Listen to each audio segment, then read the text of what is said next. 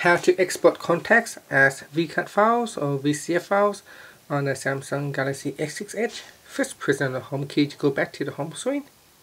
Then tap on Contacts. And from here, tap on More. Choose Settings. In Settings, you want to tap on Import or Export Contacts. Then tap on Export and choose Device Storage. Now the contacts.vcf file will be exported. So you can see here it's exporting. So it has finished exporting the contact.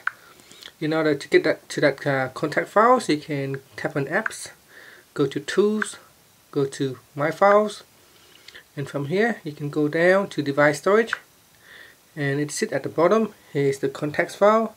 Now once you got this contact file, you can tap on it and you can share it to your drive, your Google Drive. You can email it, you can transfer it using Bluetooth, Wi-Fi, or you can do a few different things. Once you're happy, just press on the home key at the bottom here to go back to the home screen. Thank you for watching this video.